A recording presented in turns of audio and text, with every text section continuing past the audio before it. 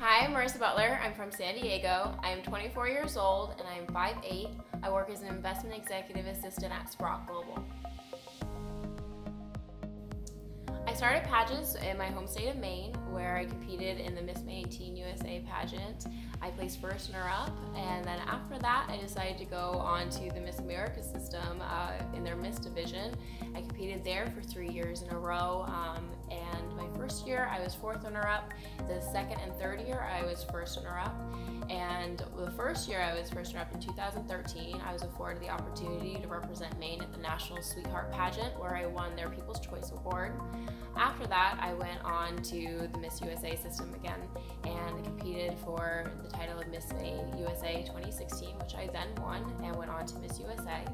After that, I decided to move to sunny San Diego, where I competed for the title of Miss San Diego 2018, and that was actually the 100th year anniversary of that title, which I won, and then went on to Miss California, where I was placed top 16 and won their preliminary swimsuit award, which is the last one they will ever have. My college roommate got me really interested in volunteering when I was living with her in college, and ever since then I've made it a point to volunteer almost once every single weekend, and when I moved to San Diego it became much more regular, and my friends started calling it my service Saturdays. So I'd always do service projects every Saturday morning. In San Diego, most of those include environmental projects. I work a lot with the San Diego Canyonlands, San Diego Audubon Society, and different beach cleanups. But as far as my volunteer experience, it ranges anything from Operation That's My Dress with the USO to mentoring younger girls, and it's just something that I think is so important that in this day and age where we're always so busy, we're on our phones all the time, that we take the time and say, I want to honor the real, tangible, physical world and give back to my community. And it's just really a good way to, one, get outside, meet new people, and help make where you're living a better place, because the grass is greener where you water it, and I want where I live to be an amazing place to live. As Miss World America, I would really like to focus on cyberbullying, and because I've not only experienced it myself, but my best friend has, to the point where she almost committed suicide. And I think it's so important in this day and age where most of our life is online that we really address those issues, because you can hide behind these keyboards and your tablets and smartphones, but those words, they come to real people who have real problems, and I feel like we're almost desensitizing ourselves to that fact. And I think that we need to remind people that their words have consequences, and that this is something that just because you click send and then you forget about it doesn't mean the person who's receiving it does. So I think that it'd be very important as someone who has a megaphone such as Miss World America to shed light on something so important as that. I've always had a hard time answering the "who are you" or "tell me a little bit about yourself" question, because I can't really summarize it in a few words. I don't really fit into one stereotype. I kind of fit into multiple. So I'd say the first one, my first identifier, would have been a scholar. I loved school, and I graduated my high school with over 4.0 GPA, went on to college, graduated cum laude.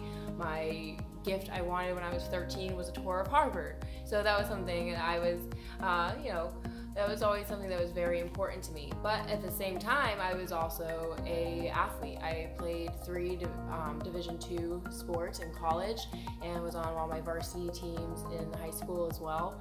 Played soccer, lacrosse, and cheering. So I have that sporty athletic side.